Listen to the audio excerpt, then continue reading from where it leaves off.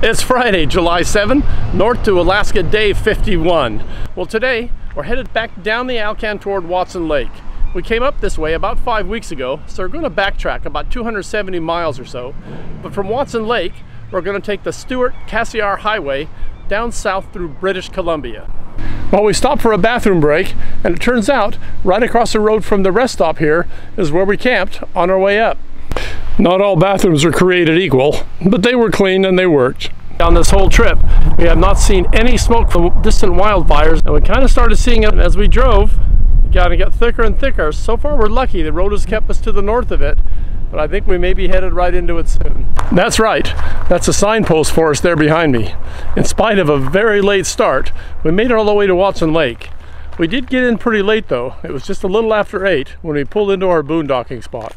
Driving from early afternoon and into the evening, the only animal we saw all day was Cash until we were about 10 minutes out of town. I spotted this fox at the side of the road, and he had a small animal in his mouth about the size of a gopher. There was this big raven who kept dive bombing it, trying to steal the little fox's dinner. Then right after that, just a few yards off the side of the road, I spotted a black bear. Just when I thought we were going to come up empty, we got a few animal sightings right at the end of the day. It's been a long day, and I'm tired. I'll talk to you again tomorrow.